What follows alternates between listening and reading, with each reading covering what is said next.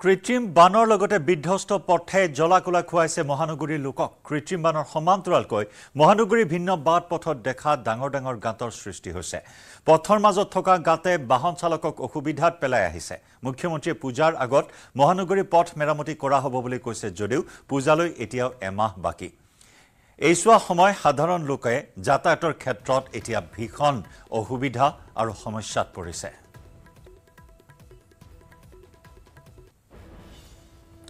এফালে বৰষুণ আহিলে কৃত্ৰিম বানে ভয়ানক ৰূপ ধাৰণ কৰে পথৰ মাজত সৃষ্টি হোৱা প্ৰকাণ্ড গাঁত পানীৰে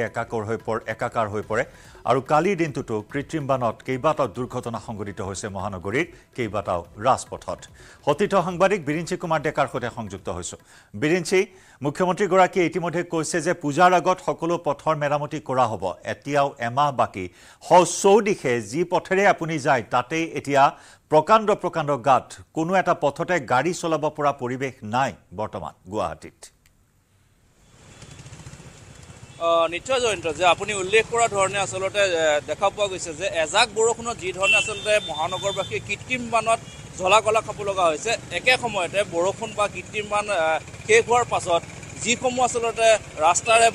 যাতায়াত কৰে মহানগৰবাসী সেইসমূহত যি প্ৰকাণ্ড গাঁত আছে তাৰ বাবে যথেষ্ট সমস্যাত পৰিছে এই মুহূৰ্তত মই উপস্থিত আছোঁ হাতীগাঁৱত আৰু হাতীগাঁৱত এই মুহূৰ্তত এইটো দেখিছে যে মূল পথতে এইটো এটা বৃহৎ দ গাঁত আৰু এই গাঁতটো এতিয়া আৰক্ষী আসলতে ইয়াত দেখা পোৱা গৈছে যে এই সমস্যাৰ বিগত সমস্যা বহুকেইটা ইয়াত দুৰ্ঘটনা হৈছে বহুকেইজন আঘাতপ্ৰাপ্ত হৈছে যাৰ বাবে আৰক্ষী এনেধৰণে বেৰিকেড দি সেই গাঁতটো আসলতে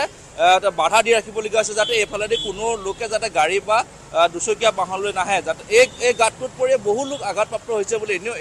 একাংশ লোকে উল্লেখ কৰিছে সমান্তৰালভাৱে 24 ঘণ্টাৰ পূৰ্বে হৈছিল আসলতে এজাক বৰষুণ আৰু তাৰ পাছত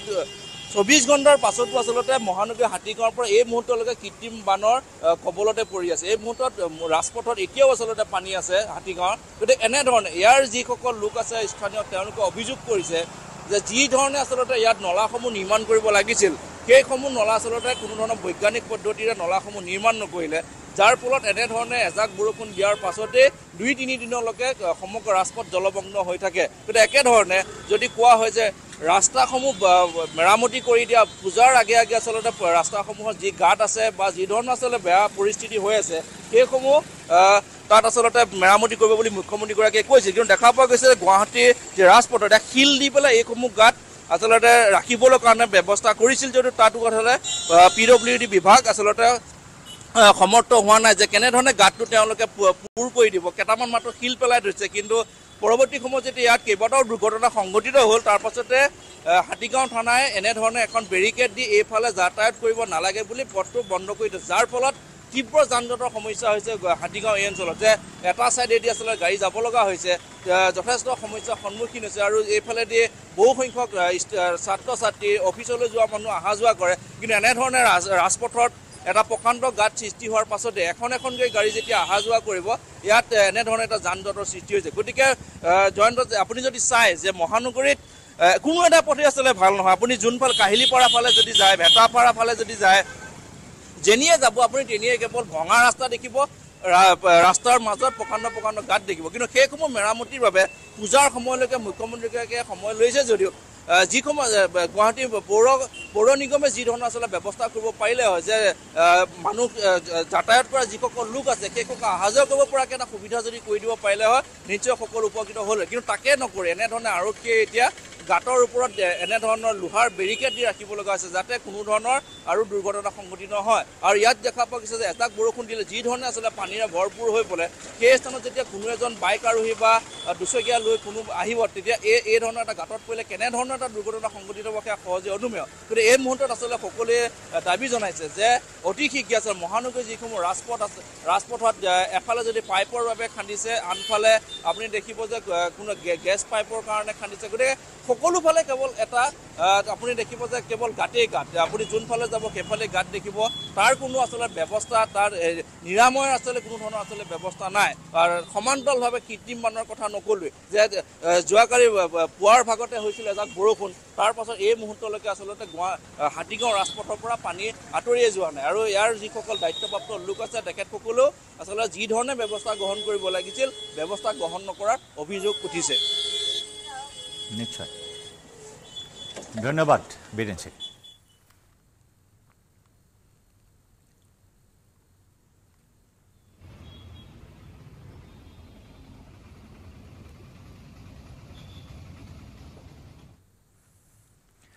লখিমপুৰৰ চৰাইমৰীয়াৰ সমীপৰ বৰবছাত চাঞ্চল্যকৰ ঘটনা পত্নীক হত্যা কৰি এজন আৰক্ষী কনিষ্টবলে বাছি ললে চৰম পন্থা বসন্ত শইকীয়া নামৰ আৰক্ষী জোৱানজনে পুৱা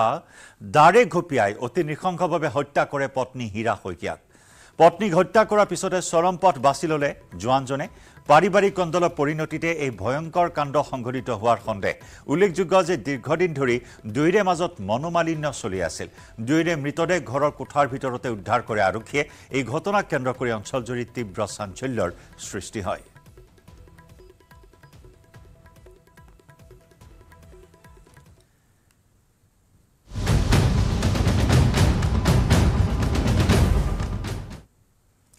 মণিপুৰত উগ্ৰপন্থীৰ আক্ৰমণৰ নতুন কৌশল ড্ৰোন ব্যৱহাৰ কৰি মণিপুৰত ভয়ংকৰ আক্ৰমণ উগ্ৰপন্থীৰ মণিপুৰৰ পশ্চিম ইম্ফলৰ উগ্ৰপন্থীৰ আক্ৰমণৰ ঘটনা তদন্তৰ পিছতে পোহৰলৈ আহিছে কেতবোৰ ভয়ংকৰ তথ্য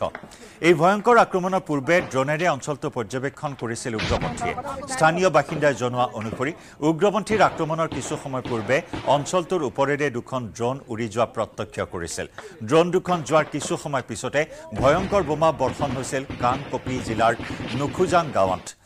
কোটৰুক আৰু কণ্ডাবন্থ অঞ্চলকো লক্ষ্য কৰি লোৱা হৈছিল এই ভয়ংকৰ আক্ৰমণৰ জৰিয়তে এই ভয়ংকৰ আক্ৰমণৰ ঘটনাত কুকি উগ্ৰপন্থী জড়িত থকাৰ সন্দেহ মুখ্যমন্ত্ৰী এন বীৰেন সিঙৰ উগ্ৰপন্থীয়ে ড্ৰোন ব্যৱহাৰ কৰি কোনো এটা অঞ্চলক টাৰ্গেট কৰি লোৱা ঘটনাই চাঞ্চল্যৰ সৃষ্টি কৰিছে যাৰ বাবে এতিয়া অধিক কটকটীয়া কৰি তোলা হৈছে নিৰাপত্তা ব্যৱস্থা পৰিস্থিতি নিয়ন্ত্ৰণৰ বাবে ঘটনাস্থলীত বৃহৎ নিৰাপত্তাৰক্ষী মোতায়েন কৰা হৈছে উগ্ৰপন্থীৰ এই ভয়ংকৰ আক্ৰমণত প্ৰাণ হেৰুৱাইছিল এগৰাকী মহিলাই আহত হৈছে দুজন লোক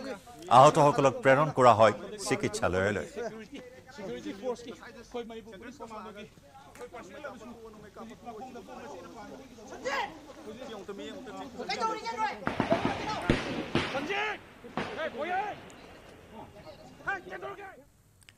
হাতীগাঁও হাউকুচি সংযোগী কনকলতা বৰুৱা পথত মিনি ডাম্পিং গ্ৰাউণ্ড নিৰ্মাণক লৈ স্থানীয় ৰাইজৰ প্ৰতিবাদ 1,29,00,000 টকাৰে পথটোৰ কাষত স্থাপন কৰা হ'ব mini dumping ground mini dumping গ্ৰাউণ্ডৰ বহল হ'ব 8 মিটাৰ দৈৰ্ঘ্য মিনি ডাম্পিং গ্ৰাউণ্ড নিৰ্মাণক লৈ শংকিত হৈ পৰিছে স্থানীয় লোকসকল সেই স্থানত কোনো কাৰণতে ডাম্পিং গ্ৰাউণ্ড নিৰ্মাণ কৰিবলৈ নিদিয়াৰ হুংকাৰ স্থানীয় ৰাইজৰ পুৱাই প্ৰতিবাদ সাব্যস্ত কৰে অঞ্চলবাসীয়ে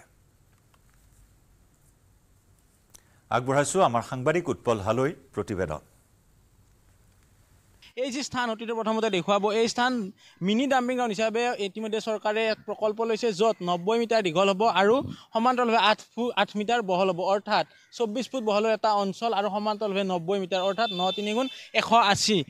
270 ফুট বহলৰ এনেধৰণৰ এটা অঞ্চল তেখেতসকলে লৈছে ইয়াতে নতুনকৈ ডাম্পিং গ্ৰাউণ্ড কৰাৰ এটা সিদ্ধান্ত লৈছে আৰু তাৰে কাম কাজ ইতিমধ্যে আৰম্ভ হৈছে প্ৰায় 1,23,00,000 টকা মুকলি কৰি দিছে চৰকাৰ প্ৰশাসনে যাৰ ফলত ৰাতিপুৱাৰ ভাগতে হাতীগাঁৱৰ ইয়াৰে বহু সংখ্যক লোক ওলাই আহিছে এক প্ৰকাৰ তেখেতসকলে প্ৰতিবাদ কৰিছে যে ইয়াতে কোনো কাৰণতে তেখেতসকলে এই ধৰণৰ কাম কাজ হ'ব নিদিব বুলি হুংকাৰ দিছে আৰু দাদা কিয় ওলাই আহিছে আপোনালোকে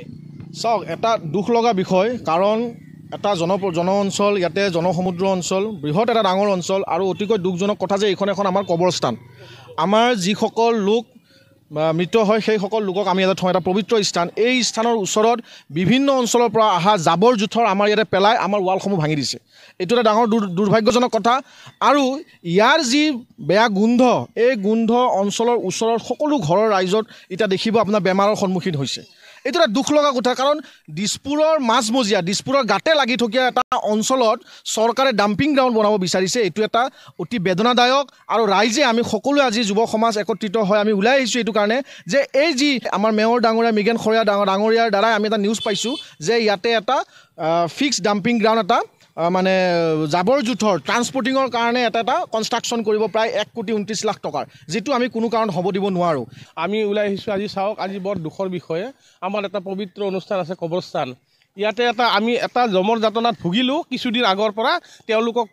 ধন্যবাদ দিছোঁ আমি তেওঁলোকে ইয়াৰ পৰা গুচি গ'ল মাছৰ কাটা যাৰ কাৰণে যাতায়াতৰ বহুত অসুবিধা হৈছিলে তাৰপিছতে আকৌ ইয়াতে ডাম্পিং গ্ৰাউণ্ড আৰম্ভ কৰিছে যাৰ কাৰণে ইয়াতে কিমান বীজাণু বিয়পিব পাৰে কিমান ওচৰ চুবুৰীয়া আছে কিমান মানুহ আছে দুৰ্গন্ধত থাকিব নোৱাৰে আমাৰ ইয়াতে বহুত অনুষ্ঠান আছে মন্দিৰ আছে মছজিদ আছে ঈদগাহ আছে কবৰস্থান আছে তে এইখিনি জায়গাত যে ডাম্পিং গ্ৰাউণ্ড বনাইছে চৰকাৰে কি বিবেচনা কৰি বনাইছে আমি এইটো কোনো পধ্যে মানি নলওঁ এইটো যাতে কোনো পধ্যে নহয় আৰু মই আপোনালোকৰ জৰিয়তে ৱাৰ্ড কমিশ্যনাৰ মহোদয়ক মই কৈছোঁ এদিনাখন তেওঁলোকৰ লগত যিটো মিটিং কৰি পেলাই তেখেতক অনুৰোধ কৰিছিলোঁ আৰু মেয়ৰক মই কৈছোঁ যে তেওঁলোকে যি সিদ্ধান্ত লৈছে এইটো পৰিহাৰ কৰক আৰু মুখ্যমন্ত্ৰী মহোদয়ৰ এইটো হস্তক্ষেপ দাবী কৰিছোঁ আৰু অনুৰোধ ইয়াৰ পৰা এইটো শ্বিফ্ট হ'ব লাগে লাইভ আৱাৰত সময় হৈছে আন এটি চমু বাণিজ্যিক বিৰতিৰ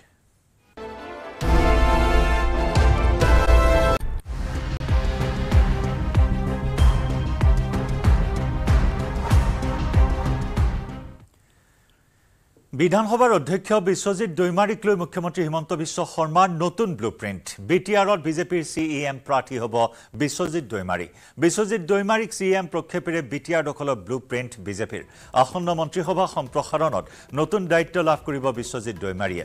বিধানসভাৰ অধ্যক্ষৰ পদৰ পৰা মন্ত্ৰীসভাত সোমাব বিশ্বজিৎ দৈমাৰী হিমন্ত বিশ্ব শৰ্মাৰ মন্ত্ৰীসভাত সোমাই বিটিআৰৰ নিৰ্বাচনৰ বাবে সাজু হ'ব দৈমাৰী বিটিআৰত বিজেপিক নেতৃত্ব দিবলৈ দলে দিব দৈমাৰীক দায়িত্ব বিশ্বজিৎ দৈমাৰীৰ স্থলাভিষিক্ত হ'ব পাৰে জ্যেষ্ঠ মন্ত্ৰী চন্দ্ৰমোহন পাটোৱাৰী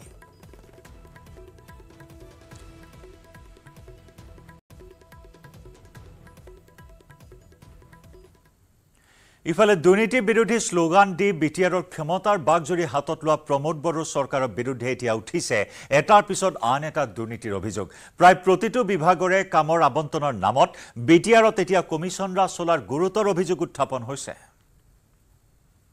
বিভিন্ন জনগোষ্ঠীৰ সমস্যাবিলাক সমাধান কৰি এটা সুস্থ বাতাবৰণ সৃষ্টি কৰি সকলোকে জীয়াই থকাৰ কাৰণে এটা পৰিৱেশ সৃষ্টি কৰিবলৈ প্ৰয়াস কৰিছিল তেখেতৰ যি মহান আদৰ্শ 2021ত এনেদৰেই চলোৱা হৈছিল নিৰ্বাচনী প্ৰচাৰ লিভ এণ্ড লেট লিভ এই শ্লোগানটো লৈ বিটিআৰৰ আকাশ বতাহ এনেদৰেই মুখৰিত হৈছিল প্ৰমোদ বড়োৰ দ্বাৰা দুৰ্নীতি বিৰোধী শ্লোগানেৰে বড়োভূমিৰ ভোটাৰৰ কাষ চাপিছিল ইউপিপিএলৰ মুৰব্বী প্ৰমোদ বড়োৱে এনে দুৰ্নীতি বিৰোধী প্ৰতিশ্ৰুতি দিয়াৰ বাবে বড়োভূমিৰ শাসনৰ গাদীৰ পৰা ৰাইজে বিপিএফ মুৰব্বী হাগ্ৰামা মহিলাৰীক উৎখাত কৰিছিল ফলত নতুন বড়োভূমিৰ প্ৰতিশ্ৰুতি দিয়া ইউপিপিএলৰ প্ৰমোদ বড়োৱে বিজেপিৰ সহযোগত পালে বিটিআৰৰ শাসনৰ দায়িত্বভাৰ কিন্তু সময় যোৱাৰ লগে লগে সলনি হ'ল প্ৰতিশ্ৰুতি আৰু শ্লোগানৰ মৰ্মাৰ্থ এতিয়া বিটিআৰৰ বিভাগে বিভাগে দুৰ্নীতিৰ অভিযোগ মতে বিটিআৰৰ বিভাগে বিভাগে চলিছে কমিছন ৰাজ অভিযোগ মতে কমিছন নিদিলে দিয়া নহয় কোনো কামৰ আবণ্টন অভিযোগ মতে ঠিকা দিয়াৰ নামত প্ৰতিগৰাকী ঠিকাদাৰৰ পৰা 5 পৰা 7% কমিছন আদায় কৰা হয় একেদৰে ফাইনেল বিল দিয়াৰ নামতো ঠিকাদাৰে দিব লাগে 2.5% কমিছন এটা সুস্থ বাতাবৰণ সৃষ্টি সম্প্ৰতি জল জীৱন মিছনৰ নামত ৰাজ্য চৰকাৰৰ পৰা অহা ধন ঠিকাদাৰসকলক দিয়াৰ পৰিৱৰ্তে বিটিআৰ প্ৰশাসনে বন্ধ কৰি ৰখাৰ অভিযোগ উত্থাপিত হৈছে bureau report news 18 Assam north east সকলৰ লগতে বিভিন্ন জনগোষ্ঠীৰ সমস্যাবিলাক সমাধান কৰি এটা সুস্থ বাতাবৰণ সৃষ্টি কৰি সকলোকে জীয়াই থকাৰ কাৰণে এটা পৰিৱেশ সৃষ্টি কৰিবলৈ প্ৰয়াস কৰিছিল লাইভ আৱাৰত লৈছো আন এটি চমু বাণিজ্যিক বিৰতি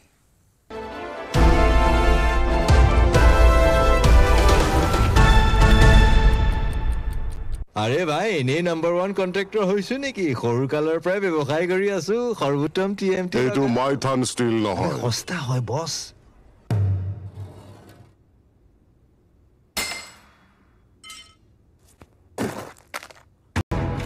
ষ্ট্ৰং মানে মাইথান ষ্টিল ঠিক বুলি মমতা বেনাৰ্জীৰ মন্তব্যক কঠোৰ ভাষাৰে গৰিহণা দিলে মণিপুৰৰ মুখ্যমন্ত্ৰীগৰাকীয়ে মমতা বেনাৰ্জীক উত্তৰ পূব তথা সমগ্ৰ দেশবাসীৰ ওচৰত ৰাজহুৱাকৈ ক্ষমা খোজাৰ দাবী তুলিলে মুখ্যমন্ত্ৰী এন বীৰেন সিঙে বংগৰ মুখ্যমন্ত্ৰী মমতা বেনাৰ্জীৰ উচতনিমূলক মন্তব্যৰ পিছতে সৰব শাসকীয় বিৰোধী মুখ্যমন্ত্ৰী হিমন্ত বিশ্ব শৰ্মাক প্ৰশংসা কৰি বিজেপি সাংসদ আৰু পশ্চিমবংগ বিজেপিৰ উপসভাপতি সৌমিত্ৰ খানে ক'লে হিমন্ত বিশ্ব শৰ্মাৰ নেতৃত্বত অসমত উন্নয়ন পৰ্ব চলিছে আৰু মমতাৰ নেতৃত্বত বংগত ধ্বংসযজ্ঞ চলিছে আনহাতে মমতাক কঠোৰ ভাষাৰে সমালোচনা কৰিলে বিজেপিৰ ৰাষ্ট্ৰীয় মুখপাত্ৰ CR কেশৱনে of this dangerous speech of Mamata Banerjee in which she makes a dreaded declaration saying if Bengal burns, Assam, Uttar Pradesh, Bihar, Northeast, and even Delhi will burn. This language of treason, this language of hate and division could very well disturb, disrupt, and destabilize, the peace not only in West Bengal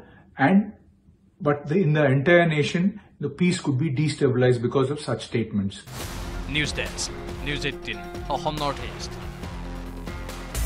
আপুনি বিচৰা বাতৰি পাব কেৱল News18 এপত। News18 app download কৰিবলৈ scan কৰক এই QR code. Google Play Storeতো পাব এই News18 এপ। পুনৰ মহঙা হ'ব গাখীৰ। প্ৰতি লিটাৰত বৃদ্ধি 3 টকা। 61 টকা 40 পইচাৰ গাখীৰ হ'ল 64 টকা 40 পইচা। প্ৰতিদিনে বৃদ্ধি হৈ আহিছে দৈনন্দিন লাগতিয়াল সামগ্ৰীৰ মূল্য। বিদ্যুতৰ বিলৰ পৰা আৰম্ভ কৰি বৃদ্ধি হৈছে প্ৰয়োজনীয় প্ৰতিবিধ সামগ্ৰীৰ দাম।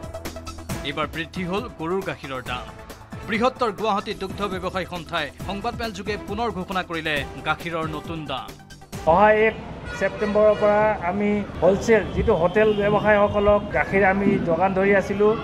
তেওঁলোকৰ কাৰণে এতিয়া আমি 3 টকা বৃদ্ধি কৰি 64 টকা 40 পইচা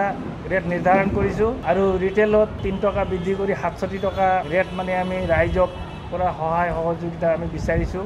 1 ছেপ্টেম্বৰৰ পৰা প্ৰতি লিটাৰ গাখীৰত বৃদ্ধি পাব 3 টকাকৈ। পূৰ্বতে প্ৰতি লিটাৰ গাখীৰৰ পাইকাৰী দাম আছিল 61 টকা 40 পইচা। তাৰ বিপৰীতে 1 ছেপ্টেম্বৰৰ পৰা প্ৰতি লিটাৰ গাখীৰত বৃদ্ধি হৈ দাম হ'ব 64 টকা 40 পইচা। গৰু গাখীৰৰ খুচুৰা মূল্য হ'ল প্ৰতি লিটাৰত 67 টকা। পূৰ্বতে গৰু গাখীৰৰ খুচুৰা মূল্য আছিল 64 টকা। বৃহত্তৰ গুৱাহাটী গোপালক সন্থাই গাখীৰৰ দাম বৃদ্ধি কৰাৰ পাছতেই এই সিদ্ধান্ত ব্যৱসায়ী সন্থাৰ। গোধনৰ খাদ্য সামগ্ৰীৰ দাম বৃদ্ধিৰ বাবে গোপালক সন্থাই 1 জুনৰ পৰা 16 আগষ্টলৈ বন্ধ কৰি ৰাখিছিল গাখীৰৰ যোগান। তাৰ পাছতেই পুনৰ যোগান ধৰিছিল গাখীৰ, কিন্তু প্ৰতি লিটাৰত 3 টকাকৈ বৃদ্ধি কৰি এবাৰ গাখীৰ আগবঢ়াইছে ৰাইজৰ বাবে। গুৱাহাটীৰ পৰা ভাস্কৰ জ্যোতি শইকীয়াৰ ৰিপৰ্ট, News18 Assam Northeast। আপুনি বিচৰা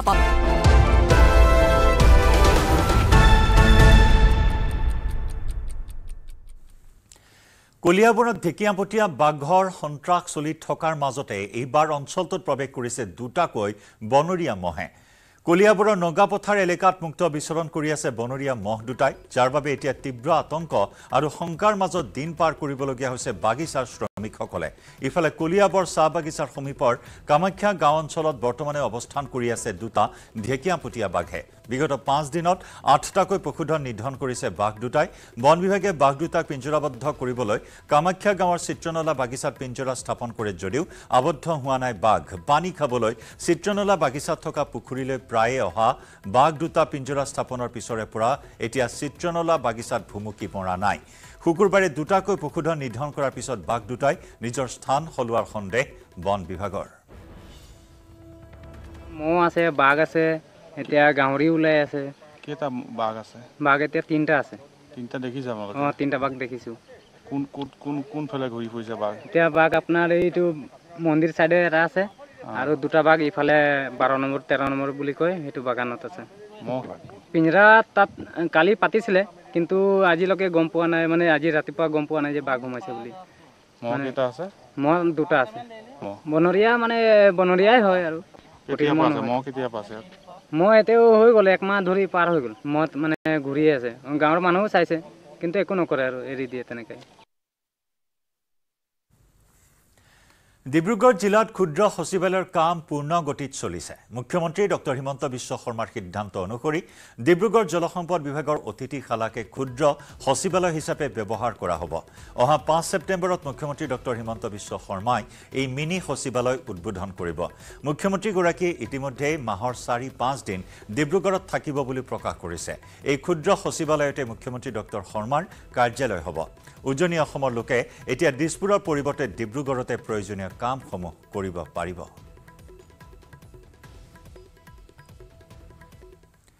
গৰু কঢ়িওৱা গাড়ীৰ পৰা ধন দাবী কৰাক লৈ নিশা দেৰগাঁৱৰ ৰঙা মাটিত উত্তপ্ত পৰিস্থিতিৰ সৃষ্টি হয়। গৰু কঢ়িওৱা গাড়ীৰ পৰা ধন দাবী কৰি আৰক্ষীৰ জালত পৰিল 4জন যুৱক। আটকাধীন যুৱককেইজন আব্দুল আজিজ, জিতুপন তাঁতী, গজেন্দ্ৰ সাহা আৰু গৌতম তাঁতী। শিৱসাগৰৰ ৰাজমাও বজাৰৰ পৰা অহা দুখন গৰু গাড়ী ৰঙামাটিৰ টোলগেটত ৰখাই ধন দাবী কৰি তৰ্কাতৰ্কি কৰোঁতে ৰাইজৰ ৰোষত পৰে যুৱকৰ দলটো। স্থানীয় ৰাইজে খবৰ দিয়া দেৰগাঁও আৰক্ষী ঘটনাস্থলীত উপস্থিত হৈ আটক কৰে দলটোক। যুৱককেইজনে অহা এখন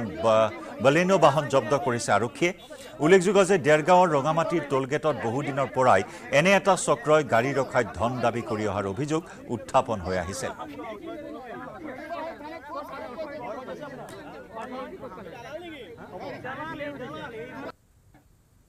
ইয়াৰে সৈতে সময় হ'ল লাইভ আৱাৰৰ পৰা বিদায় লোৱাৰ। নমস্কাৰ।